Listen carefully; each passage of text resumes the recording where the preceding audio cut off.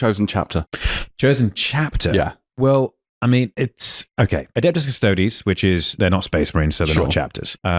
If I were to go for a chapter, it would either be, these are before Custodes came out, Blood Angels were my chapter, and also Salamanders. Oh, okay. They were my two favorites. So you're looking at Cal, I just thought Space Wolves would have been on the agenda. But, I mean, Space Wolves are cool, really cool, and they are great. But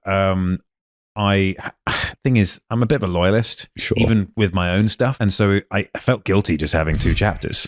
And so you can't then go, oh, okay, I'll be Space Wolves as well. Yeah. Space Wolves are really cool, and I thought I'm going to let them be cool from a distance and do it that way. I mean, I also enjoyed the idea of Grey Knights as well, because them being the ultimate of demon hunters was great. And actually, all the new stuff they have out now is they are quite strong within the meta, I believe.